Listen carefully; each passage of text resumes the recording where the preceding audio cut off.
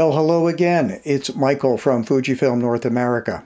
And here it is, September 2nd, 2021, and we heard about many new products from Fujifilm on this day, both for the X series and GFX series cameras. I'd like to talk about first for the X series. So we heard about the new XF 23mm f1.4 and the new XF 33mm f1.4. Now, both of these have the full letter designations of R, LM, WR. R meaning ring, aperture ring, LM linear motor, and WR for weather resistance.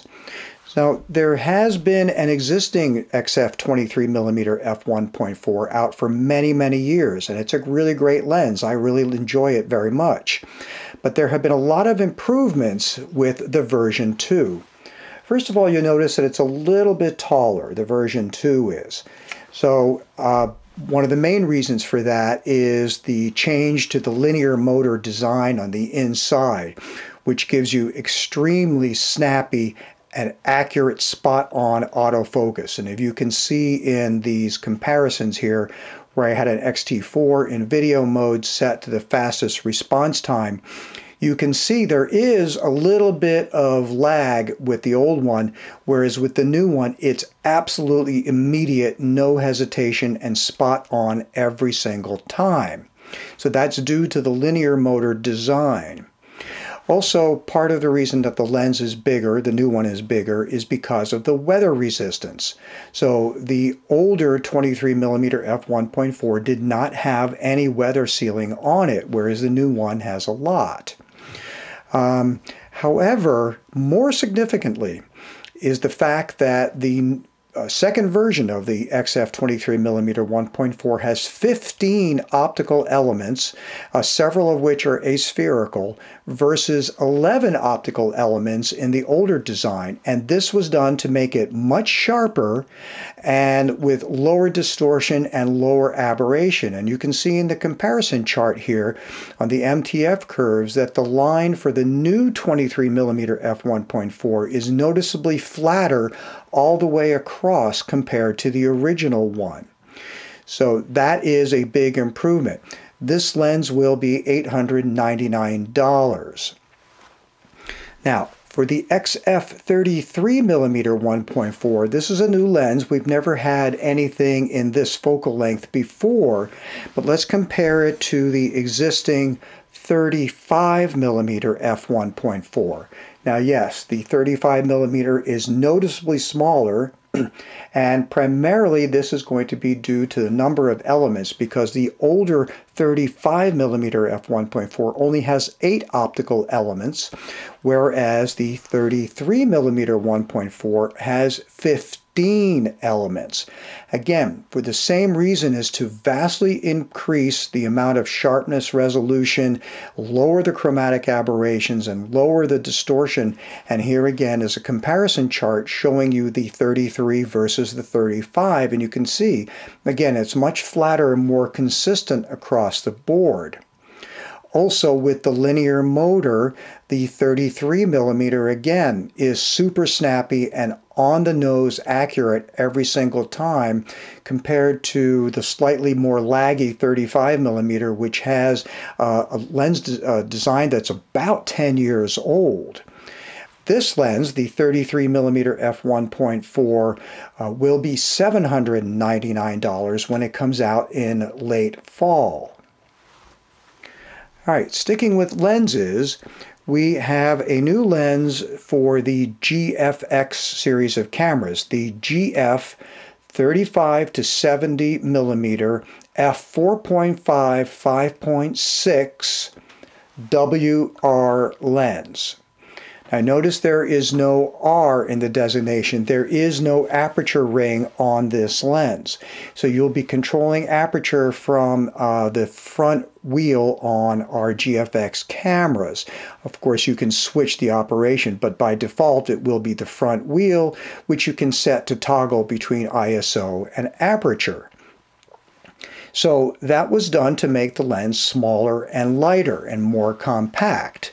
So at 3570, it's close to the GF3264, but a little bit more versatile, so slightly wider range, and on the wide end it's almost the same, but on the longer end it makes it a bit more of a portrait lens. The price on this is going to be $999 US. $999.